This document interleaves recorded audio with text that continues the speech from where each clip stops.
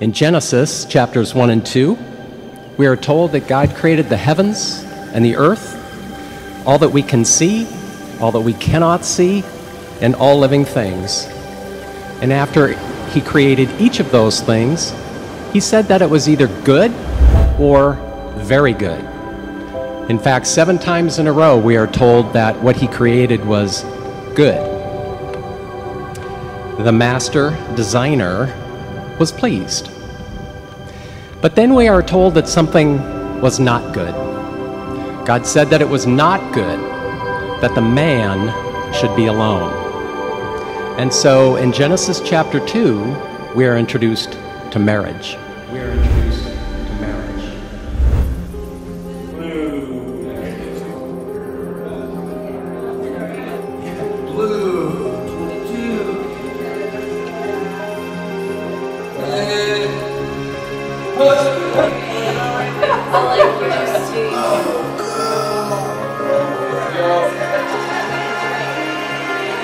Everything is perfect, exactly as it is in this moment.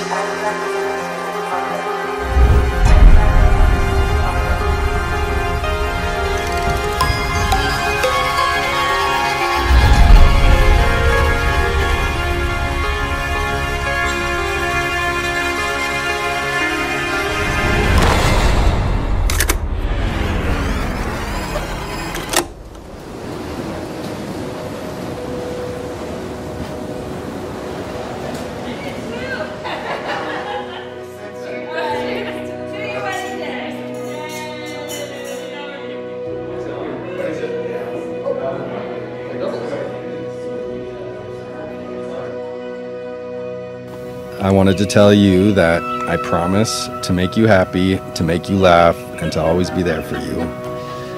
I promise to be there to catch you if you stumble, carry you over every obstacle, and love you more every day.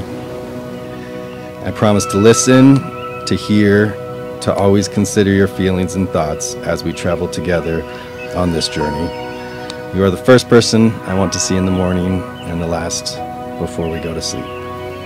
I give you the best of me, my heart, and my soul forever. I take you to be my husband, my forever partner in crime, my traveling companion, and my best friend.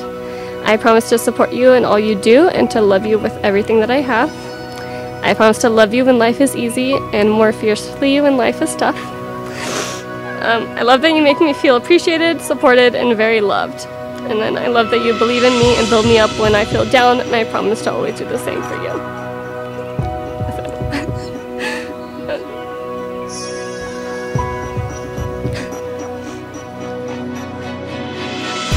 Adrianna, I choose you to be my wife. To have and to hold from this day forward. For better or for worse. For richer or poorer. In sickness and in health. To love and to cherish. As long as we both shall live.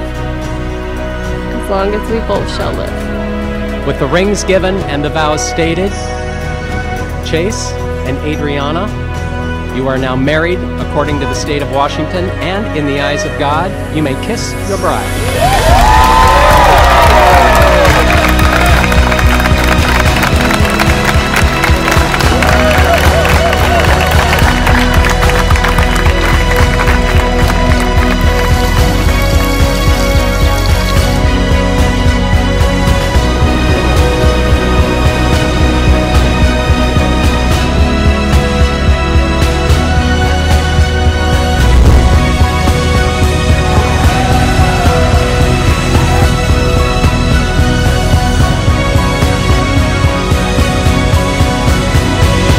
When she finally started dating Chase, I knew it was serious.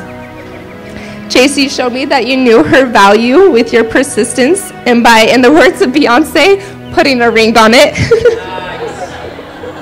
Adrianna, when I think of a sister, I think of loyalty, honesty, forgiveness, love, and someone you can share your laughs and cries with. These are all qualities that you've shown me many times over the years. Chase, I cherish that your wife has all of these qualities. Here's to you May you love each other more every day you spend together. Cheers to the newlyweds.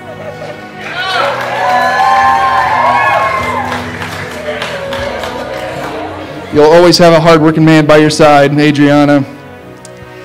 And I can't say a nicer thing about this guy. I'm getting a little choked up right now. You are the luckiest man to have her deal with all the shenanigans that I just brought up. So I'm going to end that here with Chase being my best friend. Adrianna, you are now my best friend's wife. And I want to have everybody grab their glass and cheers to the new Mr. and Mrs. Pepper. In marriage, the little things are the big things. It is never being too old to hold hands. It is remembering to say, I love you each and every day. It's never going to bed angry. It is speaking words of appreciation and demonstrating gratitude in thoughtful ways. It is having the capacity to forgive and forget. It is giving each other a safe place to grow. And it is not only marrying the right person, but is being the right partner for each other. So raise your glass and cheers to Mr. and Mrs. Pepper.